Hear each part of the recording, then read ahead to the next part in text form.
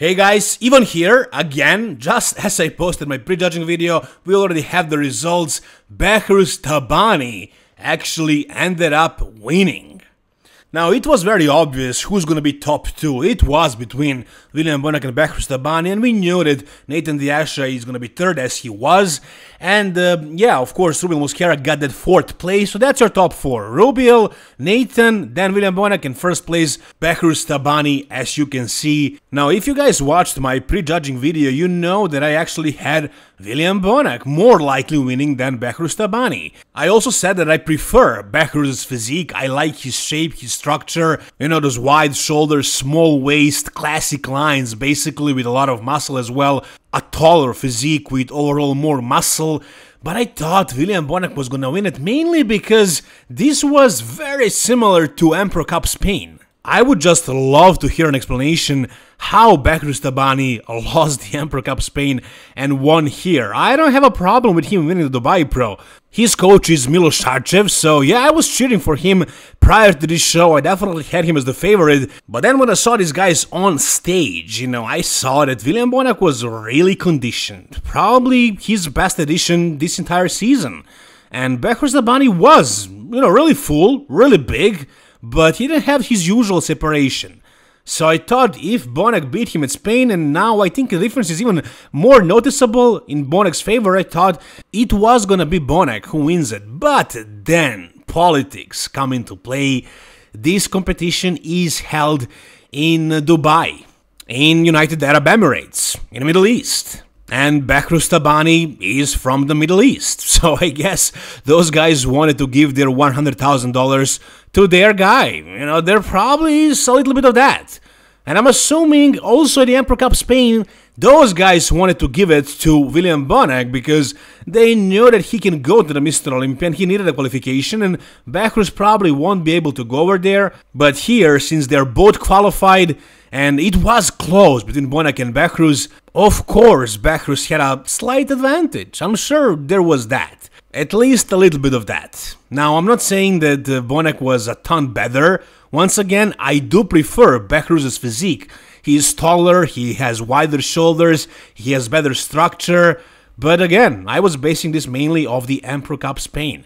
So you guys tell me, what do you think? Who do you think actually looked better? Again, like I said, if you prefer taller physiques with better structure, prettier shape, wider shoulders and so on, then it is Behrouz all day long. And William Bonac, I mean, I don't love his physique. It's not my favorite physique because he's a short, blockier guy, but the level of detail and fullness and the improvements that he actually made, like his legs were actually full and really detailed here. Like all of the flaws that were kind of there at the Emperor Cup Spain especially, they were gone here. Like the back also looked better, everything was just improved. So I thought it's enough, but no, apparently it was Behrouz Tabani who wins this one.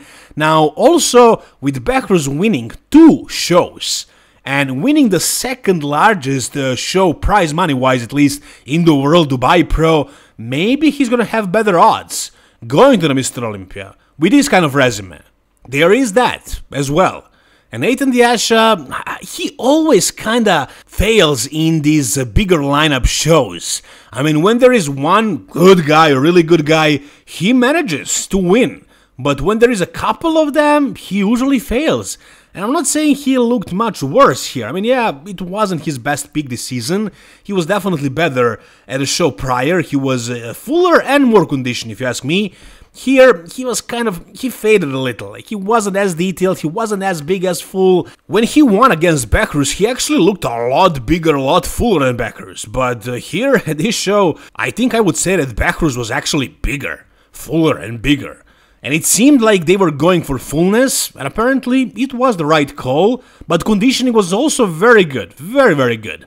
So it was a very good Behrouz Tabani. He deserves this win. I'm not taking anything away from him. All I'm saying is that there is no consistency in judging, you know, from Emperor Cup Spain to this show. Maybe the judging panel is different, I don't know, but there is a big discrepancy here. The criteria definitely wasn't the same at this show and at the Emperor Cup Spain.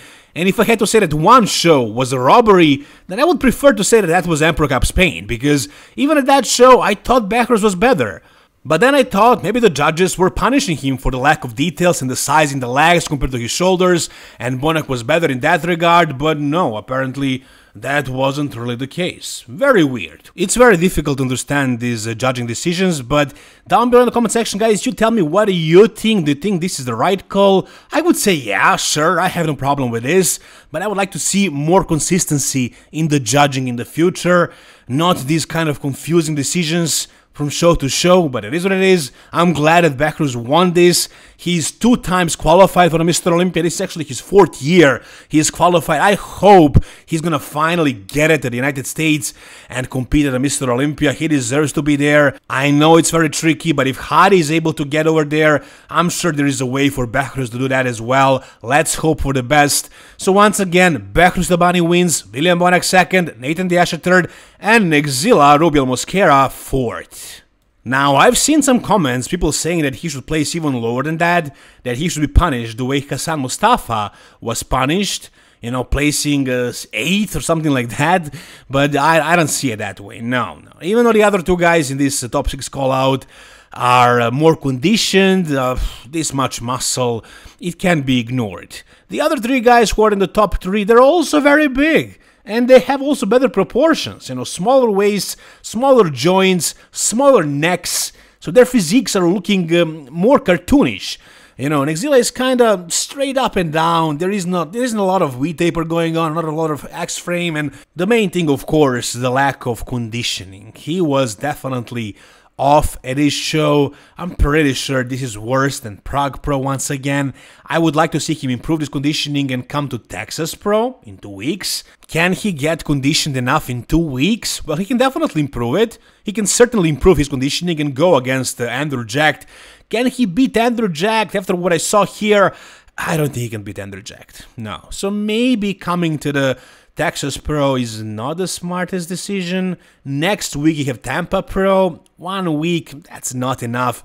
Personally, I would prefer him to take another 4 weeks and do a later show and actually come conditioned. I'm pretty sure none of these 3 guys are gonna be competing anymore. So he has a chance. You know, there is a lot of great bodybuilders who need to qualify anymore. I mean, there is Hunter Labrada, there is Andrew Jacked, and the other guys, I don't think there is a lot of top 10 Olympia guys. I mean, John De La Rosa, I think, is doing this Tampa Pro with Mohamed Fouda.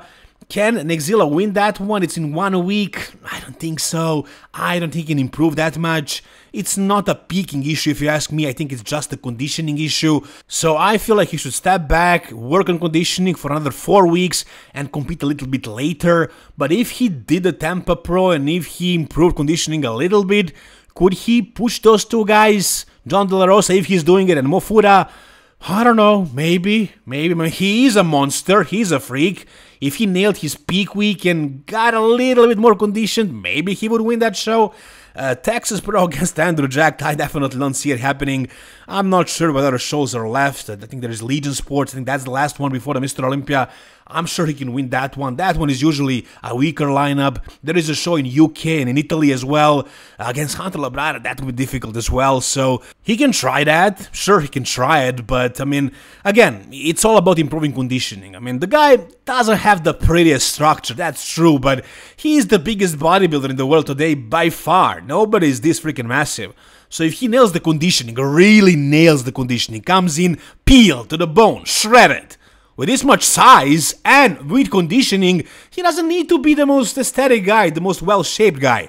He can be the most freaky guy, kinda do what Nick Walker is doing, and still do pretty well at a Mr. Olympia even. We'll see, but as of right now, only 4th place at the Dubai Pro. He came in off, and Behrouz Tabani ended up winning his 2nd show this year. Whatever your thoughts are, guys, tell me down below in the comment section. If you guys enjoyed this video, give it a thumbs up. For more content like this, guys, stay tuned, subscribe to the channel. Thank you so much for watching. See you soon, all the best, and bye-bye.